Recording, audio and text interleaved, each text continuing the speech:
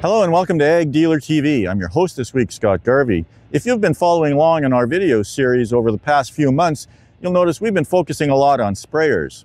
Here at the Ag in Motion Farm Show, had a chance to look over a few more.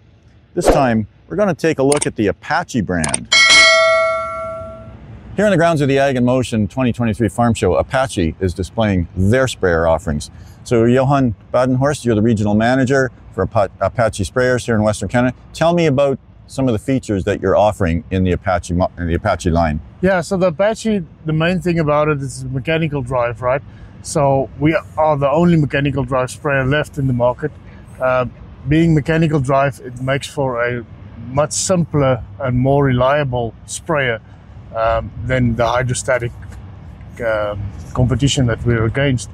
The mechanical drive, so we have a common 6.7 with 300 horsepower up front through a power shift ZF transmission. It's a 6-speed transmission into a JCB differential and JCB drop boxes. So the sprayer, being mechanical drive, all that horsepower that you have up front is all available to the ground. You don't lose it through a hydraulic drive system like most of the other guys do. Right. So it makes for a very light sprayer. Fully loaded, we weigh less than most of the other competition empty. So a lot less compaction.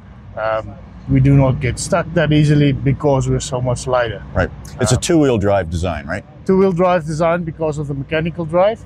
And we have a 70-30 weight distribution.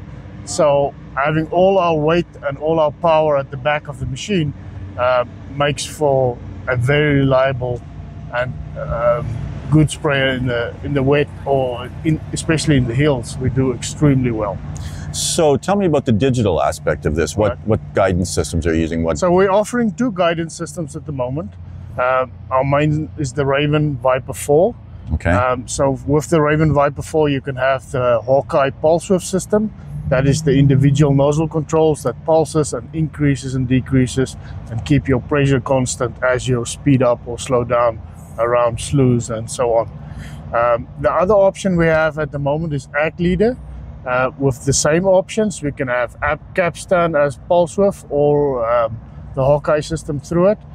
So both of them very capable, well proven electronics for the sprayer. So I imagine if you're offering a Raven system, then you can get Slingshot for data transfer? Yes, both of the system have, both the AGDealer as well as the Raven system has Slingshot. So remote control, remote into the machine. So if a farmer is down or has a problem in the field, anybody from anywhere in the world can help him connect through a computer into their sprayer and give them a hand and get them going again. So a farm manager could remote in then and keep an eye on this operator as well, yes. And in terms of job transfers, can that be done electronically? Yes, so you can, through the Slingshot system, for example, you can run multiple sprayers. They can share coverage, lines and so on, so that you can have more than one sprayer in the same field. And where sprayer 1 has sprayed, sprayer 2 will not spray when it goes over that same coverage area. So yes, that is all connected. How many different models of sprayers are you offering? So we offer in Canada the 1,000-gallon machine, which is our 1050, and then the 1,200-gallon machine, the 1250. So in each one there is two power options. So a 300 horsepower engine or a 260 horsepower, which is the same common 6.7, just detuned a little bit. Right. And then the boom options, we have 100-foot steel, 100-foot aluminum, 120 aluminum, and 132-foot aluminum. And those boom options are available to all the machines. So even a 1,000-gallon can put a 132, for example. So the buyer can specify the standards he needs for his operation. Exactly how he needs it for his farm. Yes. The sprayer is very reliable because we drive it completely different. You can think a little more like you drive it more like a semi.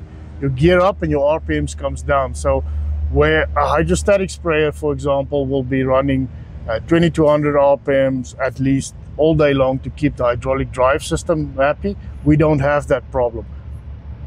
If you're on a flat field, you could be doing 1600 RPMs all day long, which makes for a quieter cab and a lot less fuel usage, so better fuel consumption on our sprayers because of the same engine just running a lot lower RPM. With the cost of fuel these days, that's a big bonus. A big bonus, yes. Yeah.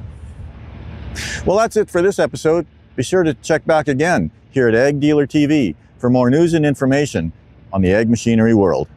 Thanks for watching.